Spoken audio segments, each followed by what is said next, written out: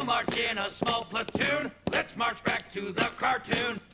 In 1993, Nickelodeon cut their 65-episode order of their first animated series, Doug, short, letting it end at 52 very early the next year. Creator Jim Jenkins still had plans for the colourful world of Bluffington, bumper sticker capital of the world, however, and his production company, Jumbo Pictures, didn't let go of hope the show would return.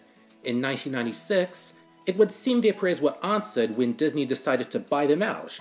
They would make their own 65 brand spanking new episodes of Doug, while Nick kept the older 52, and air them on a major network they owned, ABC, in hopes that these adventures would reach a wider audience and become more popular than ever before.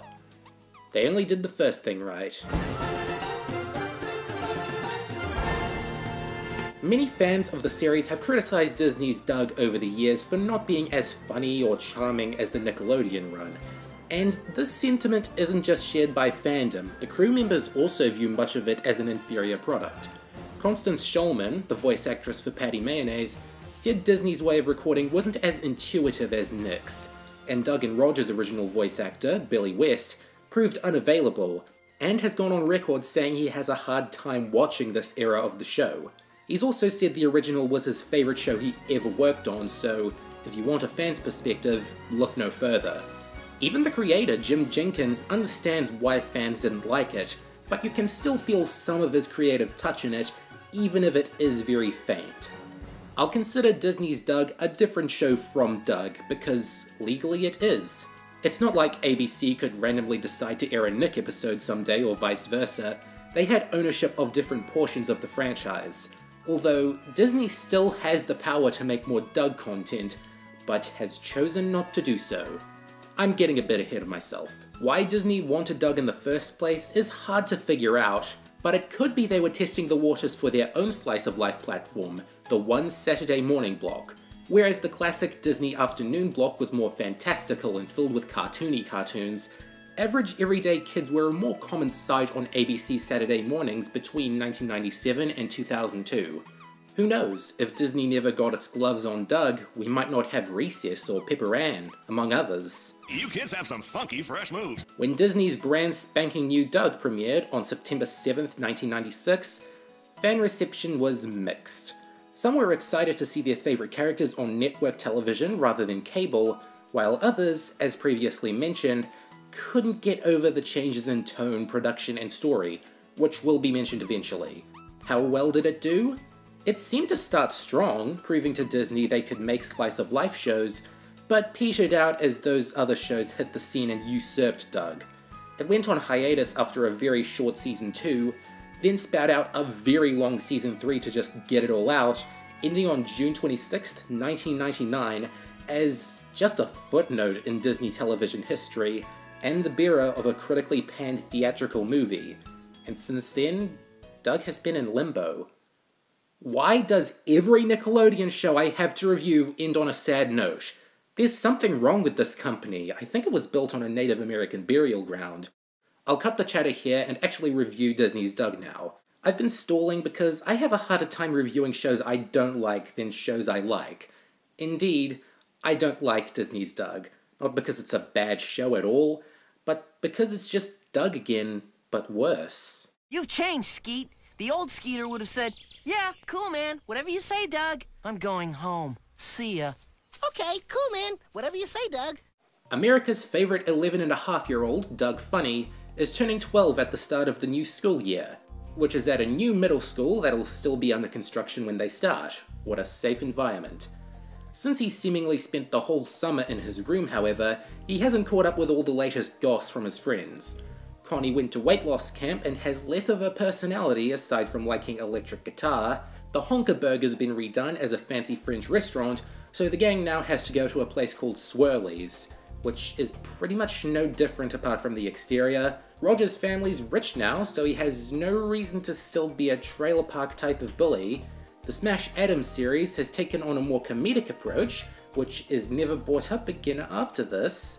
Doug notices his voice has started to change, so he sounds more dopey than quirky. The beats have broken up, and keep reforming and splitting over the show over stupid things, which is really sad and confusing. Patty is now homeschooled for English classes, which has little bearing on any future plots and is later redacted. The funny parents are expecting another baby, Cleopatra Dirtbike Funny, because that's what every show needs to do to keep the audience's attention organically. And shock of the century, Skeeter's arms are longer. Pretty much all of these changes are for the worse. They miss the point of the little nuances in the original show, and worst of all, they all happen in the best episode of the Disney run. Yeah, I'm not joking. Episode 1 was my favourite this time around. I think it tells a cold but fair story about letting go of the past and embracing change. Whether intentionally or not, it captured that frustration and personal turmoil successfully, and swung the door open for more stories well enough, I guess. But the following 64 episodes tried a little too hard to keep the characters interesting. Doug should be a little smarter, being a little older, but I noticed him making the wrong decisions more often, and retreating into his fantasies more instead of fixing the problem first.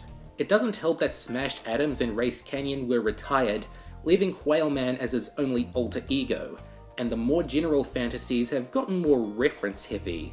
This show's very lucky stuff like the X-Files and the Magic School Bus are still recognised. Porkchop's still the most entertaining character, but they use him a lot less. The tween drama was more important, it seemed. Skeet didn't change much, but for some reason they found making him intrigued with a lake monster in the Lucky Duck Lake was a good idea. I mean, it's fine, but you don't need to make a whole movie out of it or anything. He hangs out with the Sleech brothers, Al and Moo, while doing so, and they are so irritating in this show. Whatever mystery surrounding them quickly left when they hit puberty and just became annoyingly bitter geeks. They also get a dog who doesn't fit the Doug art style at all, so can you blame them for thinking it's an alien? Patty Mayonnaise isn't quite as sweet as she was in the Nick show, but they did a better job of exploring her life than the other characters. I couldn't feel her relationship with Doug going anywhere meaningful though, and I'll get to why that might be soon enough. BB is still a spoiled rich girl, but we get to see more of her, because the junior high school is eventually named and shaped after her. Why not? Roger Klotz also kind of tries to fill in a rich kid role, which I guess was an attempt to give him more larger-than-life ideas and troubles, but they didn't do a whole lot with it. There are some new kids at BB Bluff Junior High, and I'm not too crazy about them. First is Guy Graham, head of the school newspaper team. He has charisma, arguably more than any other character in the franchise, but making him another jerk to Doug wasn't very efficient, since they had Roger for that, or at least used to. They introduced Skunky too, a laid-back dude bro who isn't very smart, but embodies the 90s well enough to make Doug feel more up-to-date with the attitudes of the era. That doesn't make him super interesting, but he had a reasonable use. There's a few more teachers. Some of the older school faculty was retired, Miss Wingo unfortunately, Mr. Bone thankfully, and Mr. Shilaki, who I forgot to mention. We don't talk about Mr. Shilaki though. In their place, there's this obnoxious army guy who's the new music instructor, a far more extravagant English teacher who brings some much needed energy to certain episodes, and two engineering teachers who look the same but talk and act completely different. That's a fun gimmick, and they were criminally underutilized. A lot of the other characters stayed the same, if not getting a bit more annoying. Doug's mother has a higher voice, Judy's a bit more pretentious, etc. But still, it's commendable they could keep my attention at all with this radiated dead zone of the Tintin universe. But enough about graphic novels. How about plain old novels? Disney's Doug is filled with literary references. Moby Dick, Animal Farm, the works of Bill Shaky. I feel like this show wants its younger viewers to learn alongside the preteens it stars. But who looked at this and said, this is great, but where's the Orwellian subtext? That's another difference. Most of the cast doesn't act much older, but their conflicts are. Patty and her gal pals worry about their weight in one episode, leading to Patty becoming anorexic. Connie seriously considers dropping out of school to start a career in music. These give everyone a founder's rules for rock superstardom. We follow all 50 and we can't lose. Rule number 34. And Doug starts going bald. The Charlie Brown similarities never stop coming. But about that episode, Doug's hairy situation, it has the creepiest exchange I've ever seen in a 90s Disney cartoon. with a bald guy at the barber's suggesting Doug would look more sexy if he shaved it off. But Doug, if you're worried that people won't like you because you've lost some hair, hey, that's their loss. 'Cause you're still the same person. Only sexier. Who wrote this episode? It's a small world after all. But when faced with moral dilemmas, Doug still does what any good Christian boy would do and asks himself one simple question. What would Quailman do? As the series goes on, there are more Quailman-centered episodes, most using Doug's real problems as a framing device, but a few don't even do that. And since they take up a bulk of each episode they're in, you have to visit Quail World for at least 15 minutes, and if superhero parody isn't your cup of tea, or you still miss the other alter egos from the Nick series, they're going to frustrate you quickly. Jim Jenkins was considering making a full-fledged Quailman series, but Disney shot the idea down, so that's why they made 13 of these things in Season 3. There are some pretty good Quailman episodes, but the genre-savvy jokes and stock super plot lines got old towards the end. Still, they can sometimes be a lot of fun, even better than the Nickelodeon Quailman episodes sometimes.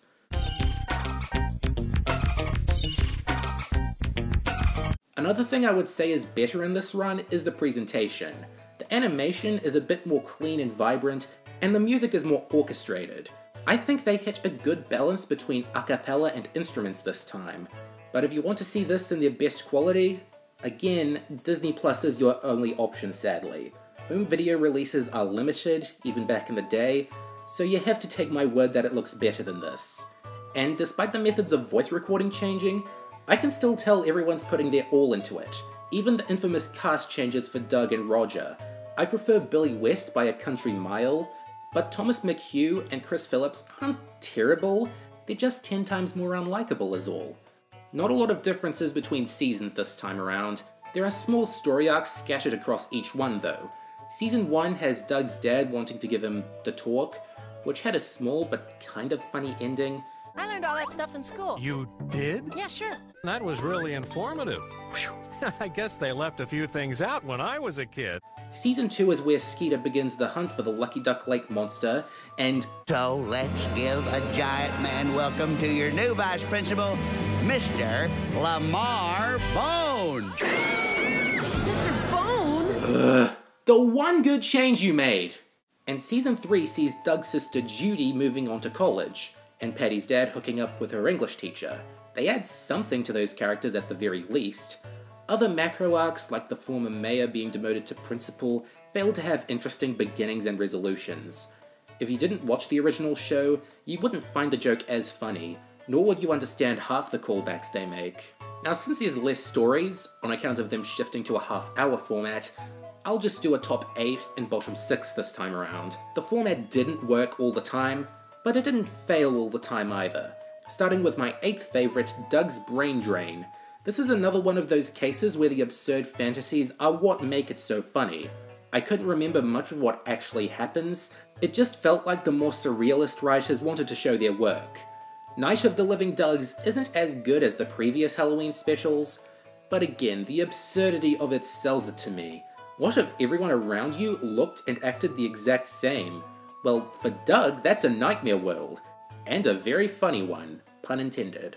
Doug's Big Panic is a pretty fun stage play episode about a school production where Leonardo da Vinci falls in love with the Mona Lisa. Guy's the main performer, Patty's the supporting role, and Doug's the understudy, so expect some teasing. Patty's dad dilemma takes itself way more seriously than the others. Patty finds out her dad and teacher are dating, and misses her older mother. It's pretty heavy-handed, but they did a good job of developing all these characters. Doug's Bloody Buddy makes for another pretty great Halloween special, with everyone convinced that Skeeter's a vampire due to a series of misunderstandings. Sure, it's not a good sign when a wacky misunderstanding is my 4th favourite, but there are valid reasons for Doug to think his best friend is a blood-sucking monster. Doug's Minor Catastrophe is about a drug craze. I'm not kidding. The kids get hooked on adult candies with a weirdly named chemical with harmful side effects. It's a good story about peer pressure, but notice how most of my favourite episodes are the edgier ones. Quailman 6, The Dark Quail Saga, was the first of the Disney Quailman episodes, and had the most to say and do with its premise of a dark quail wrecking things. It might not seem as good by the end of the show because these jokes are repeated across 13 other episodes, but it's a lot funnier than most other Doug episodes. I've already been over why Doug's Last Birthday, the first episode, is my favourite of the Disney run, so let's go straight to the worst, shall we? Doug's best buddy introduces Bobby Budingo, an old friend of Doug's and one I deliberately forgot about until now because he's so damn annoying. He ruins Doug's life for a very long time, and the silver lining of him acting slightly more mature in the end is like an ice pack on a sawed-off arm. It doesn't help. Patty and Skeeter have a falling out and Doug in the middle because a parrot blurts out their secrets. Doug has to mend things over, but spends around 4 minutes going back and forth between them at swirlies, wasting his and my time and not progressing anything. Quailman and the LUB is not a good substitute for Avengers Endgame. All the kids have superhero alter egos now, fair enough, but this fantasy has almost no impact on the outside story of Judy messing with a junior high stage play. They're not. Thanks for spending my time on foot powers.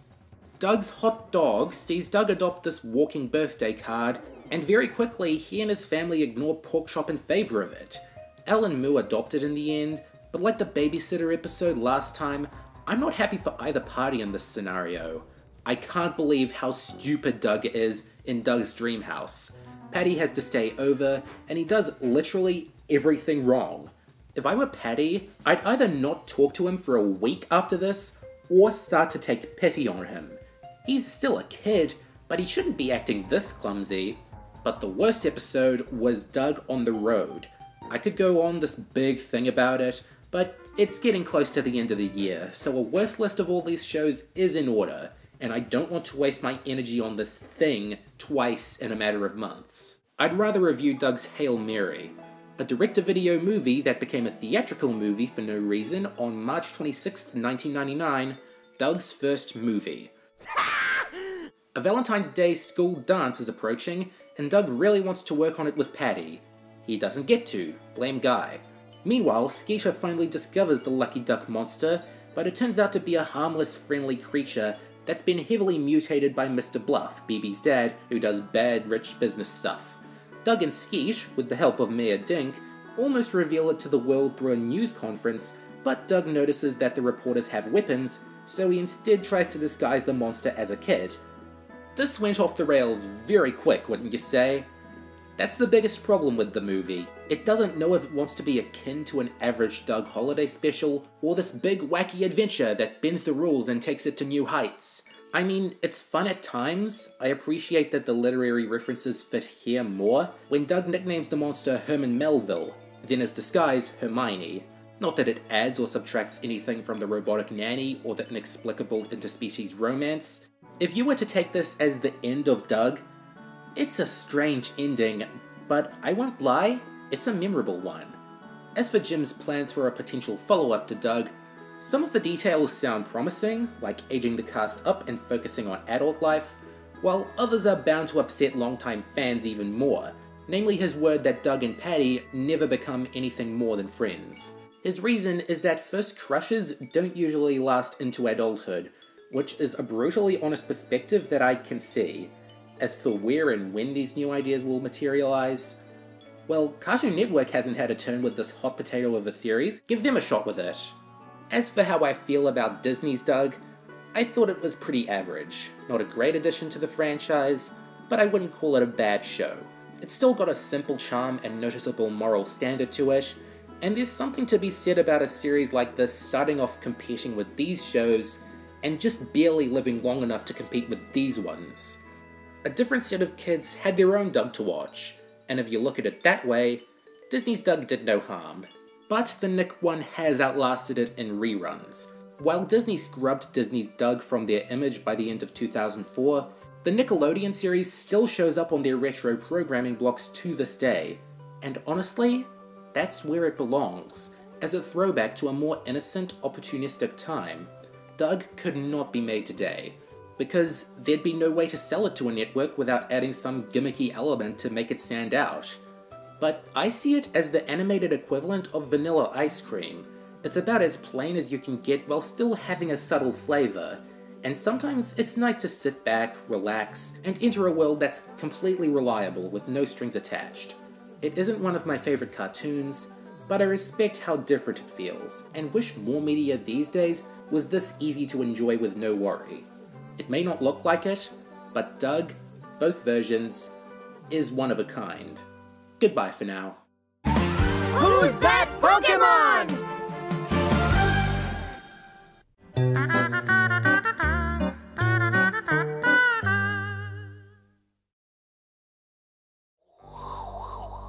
Excuse me. Mr. Dink, I broke your grill. I'm sorry. Okay.